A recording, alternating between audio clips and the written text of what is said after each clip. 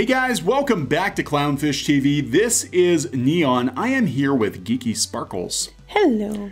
And the numbers don't lie. No, but everybody's gonna get mad at you for it anyway. They're gonna get mad at us for posting numbers. Yeah, we're gonna talk about, do a follow-up video on animation in the cartoon industry. And I found an article on Cartoon Brew from about a year ago talking about the decline of Nickelodeon, Disney Channel, and Cartoon Network, how they've basically dropped off a cliff. The kids are not watching these networks, and you can blame streaming to some extent. In fact, we'll talk about that Netflix is actually doing really, really well with anime. Right, but you can blame streaming to some extent, but all these channels are available on streaming. Yes, I think what's going on is that kids are tuning out. They're not interested in the content. My kids don't watch these. My kids watch anime. Yeah. Well, Pinky Boo. Squid King doesn't really watch any of this stuff anyway. He watches things like, you know what, you guys are watching. Oh, he watches on HBO Max. He watches a lot of sci-fi. Yeah, he doesn't do cartoons no matter what. But Pinky Boo does. And a lot of times she just watches stuff that are things she loved from before that she can watch on, we already have, you know, saved or we own. Or she watches anime. Yeah, and that does seem to be a trend. Now, you know, there are a lot of takeaways, I think, from this. But of course, you know, you put numbers out there and you're immediately labeled an istanophobe and a hater. And it's funny because this is not our data. No, it's not our data. I had to correct somebody.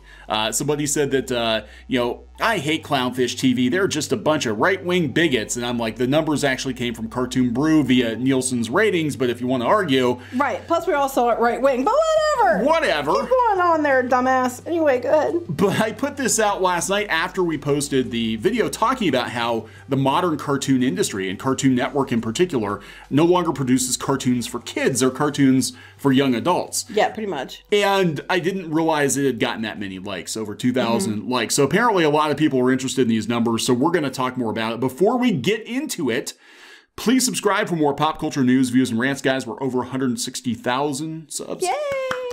That's a lot of Yahtzees. Right, you know. So many Yahtzees. And check out our store at shopclownfish.com. We've only got a couple days left on the pin pre-orders. And there's no guarantee we're going to have any in the store after the orders are fulfilled. I have no idea how many, but I think we've got like 4 days. Yeah, 4 days left on these. About 4.5 days. Yeah, so check it out. Shopclownfish.com. I will put a link in the description and in the comments section. So yeah, these numbers actually came from Cartoon Brew.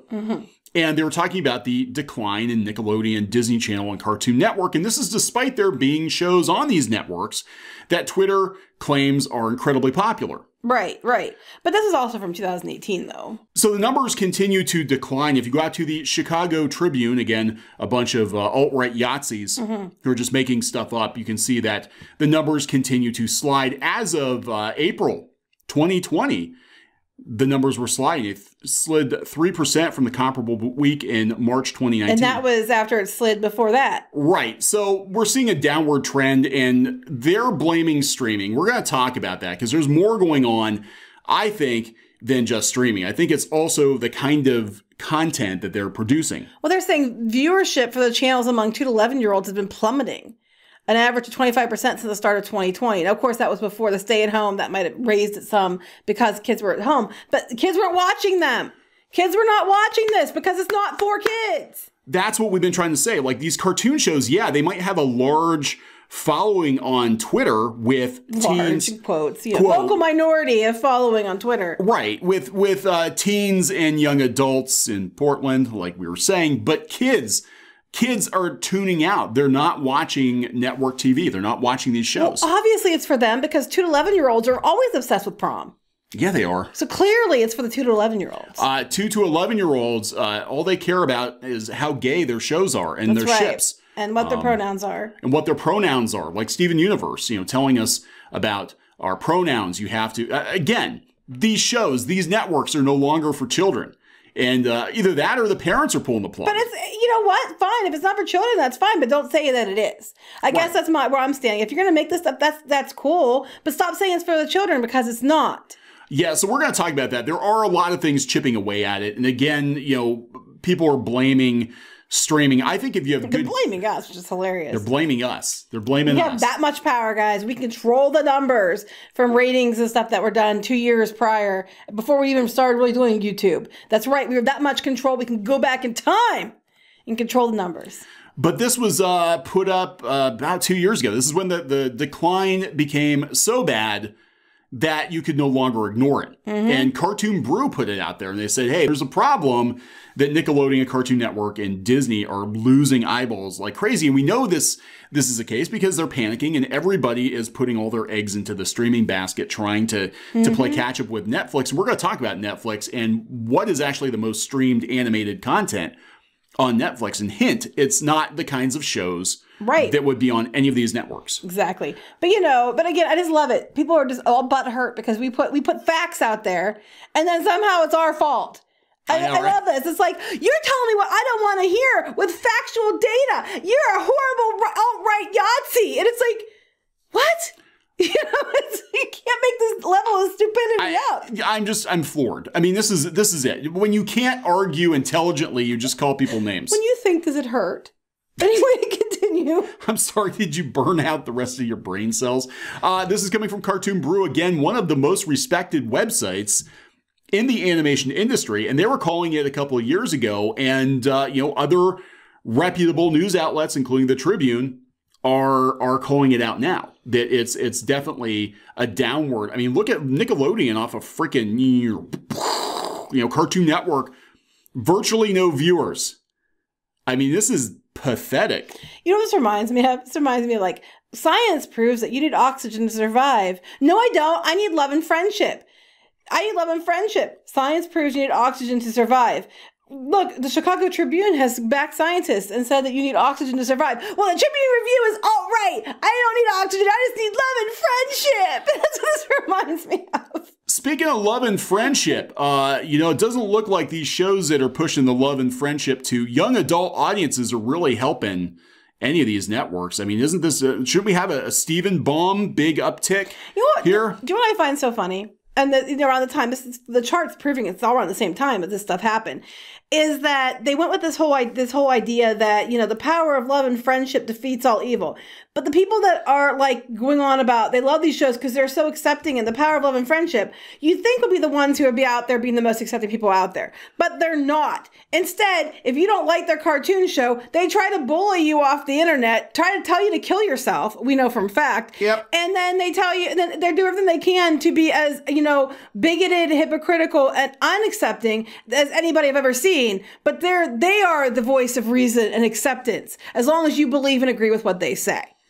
And they wonder why their numbers keep declining. When you go around threatening showrunners, when you go around telling people to kill themselves because they don't like your prom episode that you like, maybe you're going to lose some people who might have agreed with you at one point. Love and friendship, my ass. Yeah, don't tempt people though. Don't tempt people with love and friendship of my ass? Love and friendship of your ass. But my ass is not love and friendship. Her ass is ready for a fight, I guess. I don't know. Anyway, look, these are the current shows on Cartoon Network. And we talked about this in the previous video. Other than Teen Titans Go, maybe Mau Mau, Ben 10's an abomination. Which of these shows are actually for kids, something that kids would be interested in? Ninjago, but they're not the trending ones. Yeah, I mean, this is what's currently being made, right? That's why they turned it into the Teen Titans Go network. They probably did because that's the only show that's packing them in. That's actually attracting and keeping kids. Well, you like to pack in love and friendship when you're talking about people's asses. Yeah, that's right. Yeah. So anyway, Teen Titans Go, that's how I personally think that the network execs were looking at this and they're like, yeah, there's a place for Steven Universe. There's a place for, some of this other stuff. But Teen Titans Go is cheap to make. It's popular and the advertisers, go for it. I don't know. All I know is the numbers are showing that this stuff is just falling off a cliff. And as far as it being streaming, these places are shifting to streaming. They've been shifting to streaming and the numbers are still down. Now, they might go up this year because people were trapped in their house. And, parents had to still work. So they were sticking their kids in front of a TV and saying, here, watch this while I go do my job.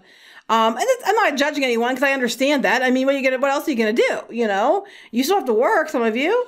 So some of you, yeah, some don't work and never have worked. Or no, but I meant some people with jobs they couldn't work from home. Yeah, no, so they were just laid off, and I mean, they might have been more engaged than parents who just had to work, and then I'm not judging anyone for that because I understand it. But we might see an increase, and what they'll do is like, see, there's an increase. There's an increase because people are locked in their damn houses and they had no choice. Well, there's an increase on Netflix. We'll talk about that, but this is last fall, and this is before the pandemic. YouTube and Netflix are more loved by U.S. kids, again, coming from Cartoon Brew, than Nickelodeon, Disney, and Cartoon Network. I am telling you this is true. My daughter would have been like not a teenager last year. Yeah. And when this was done, and her go-to for what she watches is anime and YouTube. Always. Anime, YouTube. Sometimes she's on Netflix or whatever, but most always it's YouTube. But I say first choice. Anime is her next go-to, and then maybe she'll watch other things. But YouTube for sure. And it's been that way. I mean, our kids grew up with YouTube. They used to watch YouTube back in during the Annoying Orange era and the Fred era before school. They would watch YouTube. Markiplier, when he was first starting, I know Squid King used to watch him. And that's kind of what they grew up with. They grew up with TV on demand, and YouTube basically is kind of that, I guess, scruffy DIY channel that Nickelodeon used to be. Nickelodeon used to be like the anti-Disney channel, and they would do stuff that Disney would never dream of. Well, this is interesting to me. YouTube went up 7 spots in Kidfinity. Netflix went down 5 as number 7. Nickelodeon is number 28, or number 34 went down 28. Disney Channel is number 47, went down 38. It goes down. Then you get to Cartoon Network. It's number 70 flipping 2, and it went down 55 spots. Yeah, and Disney XD 72. Disney XD's 117. Disney XD is, again, you talk about the animated shows. You have DuckTales and Amphibia and all this. Why do they keep targeting YouTubers? Why do these places that really keep going out saying YouTube bad, we have to stop it. We have to put measurements in play and all this other stuff. Measures in play and all this stuff. It's because it's going up 7 spots. Number 1. Cartoon Network dropped 55 to 72. Yeah. And, again, you can blame streaming for some of that. I mean, geez, all the cartoon show networks that they have for kids are 34 and lower on the rankings. Mm-hmm. I mean, come on. Oh, my God. Universal Kids is 295. Well, kids obviously aren't watching ESPN much, but still, I mean, this is, yeah, I think you're right. I think this is why YouTubers are being targeted like they are. Because, Nickelodeon, Cartoon Network, and Disney Channel used to be the kid brands. I mean, for decades, it was like, that's where kids went. Nickelodeon was edgier, and then, we had Disney, and then Cartoon Network had some really good shit in the 90s. It seems like most of the kids are sticking with Nickelodeon of everything else, though. And here's the thing, SpongeBob. here's the thing, though. Kids, aren't stupid. And these people keep trying to act like kids are dumb. Yeah. Kids aren't stupid. Also, you're not making stuff that kids want to watch. And that's what keeps happening. You're not greenlighting the stuff kids want to see. No, and there were also, the parents could be tuning out, right? Because these networks, especially, Cartoon Network and Nickelodeon, they did the silence promo or whatever. And, we've got Cartoon Network going all in with these PSAs. And, when you're going to plop your, 5-year-old in front of the TV, you're going to be like, what is going on here? But I know with Nickelodeon, the BLM messaging backfired. Parents were horrified. They're like, you scared the shit out of my kids. Oh, yeah. But they doubled down on it. They said, no, we meant to scare the shit out of your kids. And the parents are like, fine, our kids aren't watching your network anymore. Right. And you know what? They're not counting out here, too. How many kids are just switching to playing video games? Yeah.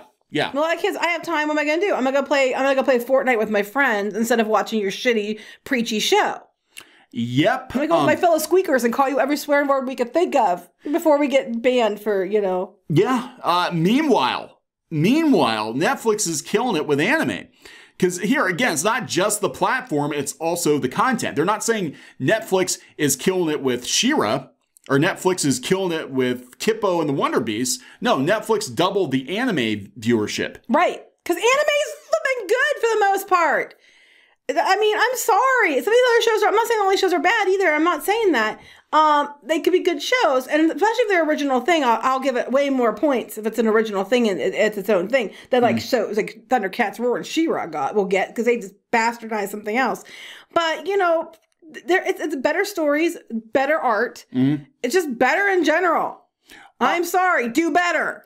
Somebody put it on Twitter, and I retweeted it. They said that you know, they were asking for YA graphic novels, and they're like, here's what the librarians would like you to read. And they had the I Am Not Starfire book, but here's my daughter actually asked me for it, and it was Demon Slayer. Oh, your daughter! You know? I'm actually thinking I might want to go buy them too. My daughter will read them too. Yeah, that's one thing I noticed about libraries too is that the books that end up being the big ones are the ones that the libraries push.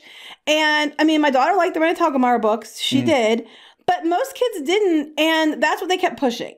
Yeah. And the libraries were eating it up. At our library, they have all these things too and then you go look about how many times they've been checked out. They're not checked out. It's hilarious to me. They go with these agenda books, like, you know, look how we're being inclusive because of the mandates, and then they're not books that kids are taking out. No, they're just not. Again, it's like you've got adults that are completely out of touch trying to dictate the content that kids watch, and they're rejecting it. This is why YouTube does so well, because they're literally independent content creators have a better handle on what kids are actually wanting, you know, and they have the means to produce it and get it out there. Well, it doesn't help either. Like the libraries are buying these agenda-driven books, and no one's checking them out, and they're saying they're doing it to be representative. And then the people that they're representing, a lot of times they won't check it out either because they're like, "Well, I wanted the other stuff. I want the Demon Slayer too." Yeah, you know? right. I'm just like. You know, I mean, I'm sure a lot of you, we have a lot of people who listen who are not, you know, straight white men. No, you straight don't. white men. No, you don't. You know what I'm talking about. I mean, how many times have people have been like, well, didn't you take that book because it's about, you know, lesbians and you're a lesbian? You're like, nope, I wanted to read Demon Slayer. You know, I mean, yeah, right. It's like, they just like, because you're these things, you have to love it, because if you don't, you're not accepting our help that we're giving you. We're not accepting that we're making sure you feel heard and represented. And a lot of them are like, I never asked you to, and your stuff's shit. I still want a Demon Slayer. You know, it's like they don't mention that. Yeah, I mean, this is, again, you got a lot of white academics and TV execs trying to tell minorities. I don't want to be accused of being, you know, anti-whatever. As I tell minorities what to think and what to watch. As I use them as a shield. Yeah, because if you don't like my show, it's not because it's a shitty show. It's because you must be against people. Like this. Here's my friend, you know, let's make a name. Here's my friend Steve, and he's, you know, not white, and he's gay. And you clearly hate Steve if you don't like my show. It's like, I don't hate Steve. I don't even know Steve. Steve might be cool. I just don't like your show because it sucks. Well, you still hate Steve. Yeah. You said you didn't like prom. You hate Steve over here. And Steve's sitting here like, why the hell are you using me? I hated your show too. Shut the fuck up. Well, sorry, Mom. We get that. We actually get people come into, you know, Twitter discussions or in the comments on YouTube saying the same things we're saying. They're not straight white Yahtzee men or whatever. And they're like, oh, you're just pretending. You're not actually black. You're not actually gay. Or if you are, you're a white supremacist, even though you're black. So I love it. You can't tell us who we are and how, and you can't tell us, you know what to think and how to feel. You have to accept us, as we don't accept all of you. And that's what the hypocrisy is. Just so over the top, ridiculous. I can't even. So who's the bigot again? Exactly. You know, I mean, but and the reaction to you posting numbers that are legit numbers that we didn't post, we just shared them. It wasn't our research. It was directly from the ratings. How very dare you? Yeah, I love this. The book they thought they'd sell YA. The book my daughter literally asked me for, Demon Slayer. My daughter would pick that Demon Slayer book as well. Yeah, this is what set me off. Oh, shut up, you right-wing bigot. I can't stand Clownfish TV. The numbers came from Cartoon Brew, which they got their numbers. Shut up, you right-wing bigot. We're not even, hey, Invader Zim. But one, don't insult Invader Zim. Yeah, Invader Zim's good. Two, we're not even right-wing, you dumbass. Oh, God. Oh, my God, Invader Zim. Why don't you shut up and know what you're talking about before you post on Twitter?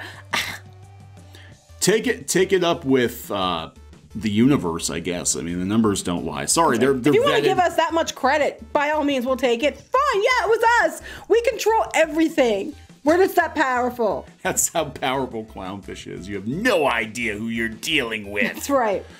I don't know. Anyway, yeah, kids are tuning out. And I think it's a variety of reasons. I don't think it's just streaming. I think that the shows are dog shit. I think they'd rather go play games or do other things because their shows don't entertain them. Watch paint dry. You know, mow the lawn, do chores, yard work and stuff. Instead of watching these shows, yeah. But you know what? That's okay. I'm sure that some of the ratings are going up in young adults who live with their mom. Yes, they are. In Portland. Yes, or there's 7 roommates. There's 7 roommates. All right, so we're going to wrap this one up. Yep. Please subscribe for more pop culture news, views, and rants. We'll talk to you guys later. Bye.